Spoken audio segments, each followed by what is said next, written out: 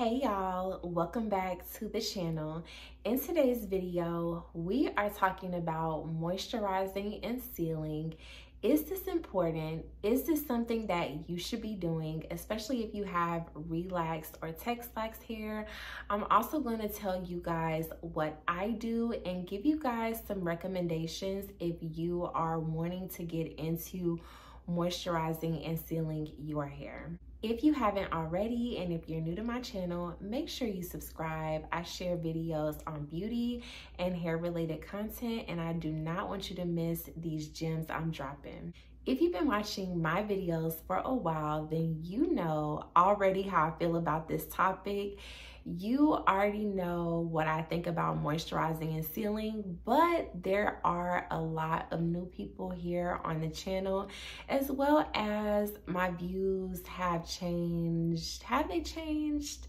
I don't know. We'll see. I'm gonna link the prior video that I did to moisturizing and sealing below this one so that you guys can watch that video and let me know if my views have changed.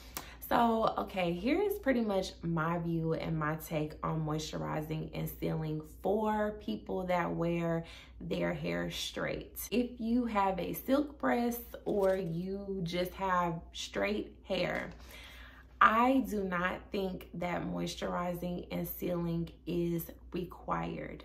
The reason why I do not think moisturizing and sealing is required if you are wearing your hair straight is because, and I'm only basing this off of my personal experience only. I cannot base it off of anyone else but my own. So if you have a different experience, feel free to share your experience with me, but this is my experience with my hair, okay?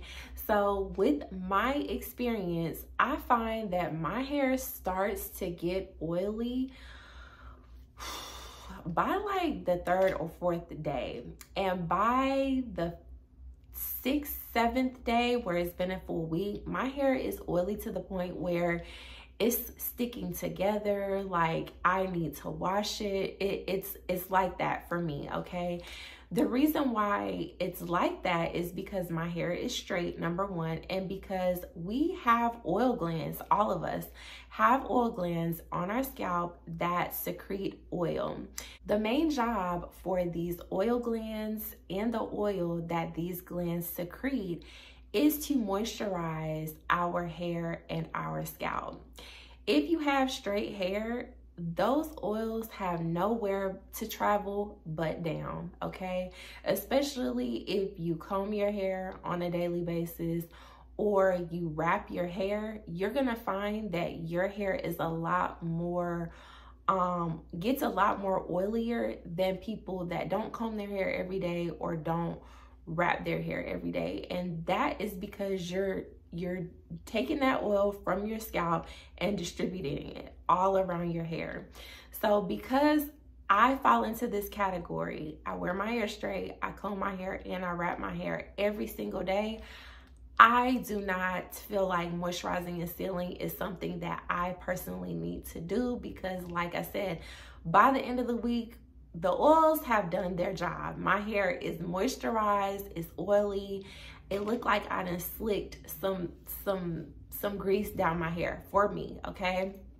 Now, if you are someone who, you know, either you do not have relaxed hair, you have curly or coily hair, or you have relaxed hair, but you don't wear it straight, you do more so of like a blow dry type of thing, or you don't comb it every day, you probably will need to moisturize and seal your hair every day because your hair, the oils are not they're not getting through the length of your hair. You're not helping the oils because you're not combing or, you know, wrapping your hair. That helps the oils get through your hair. You're not doing that, as well as the natural pattern that your hair is set up makes it more difficult for the oil to kind of travel through. When it's straight, it just straight down, but when it is wavy or curly, it has more so of a difficult time flowing through that strand and making it to the bottom.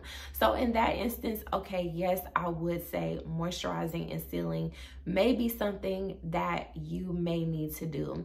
A lot of relaxed hair girls do moisturize and seal because they don't comb their hair every day. They do put their hair in a bun, or they do pin curl their hair, or they do like, you know, twist outs, or like dry sets, like roller sets or something like that. I could see how your hair would be a little bit more drier and why you would need to moisturize and seal in that aspect. But for those of us that wear silk presses, I just don't think it's necessary, and it's probably going to mess up your style if you actually do moisturize and seal your hair while it's silky straight. I do think it's very important to include moisture into my hair care routine, and how I do this is I deep condition or do some sort of hair mask every single week. I also use and do hot oil treatments on my hair every single week. I apply serum to my hair.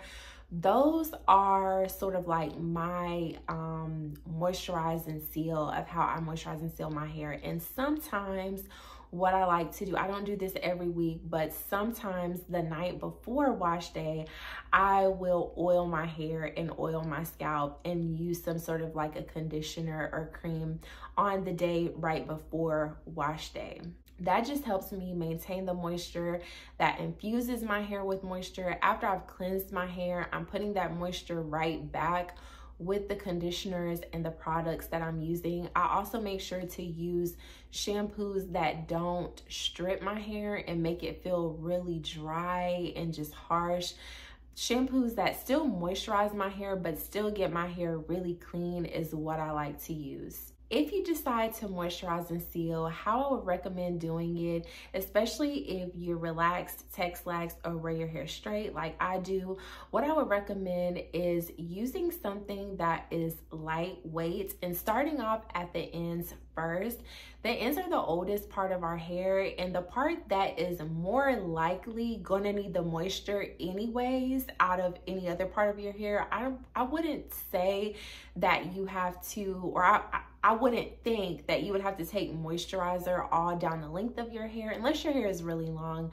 I would just start off on the ends and see if that helps you with your length retention, see if that helps the overall feel of your hair, and also see if that helps with your hair shedding.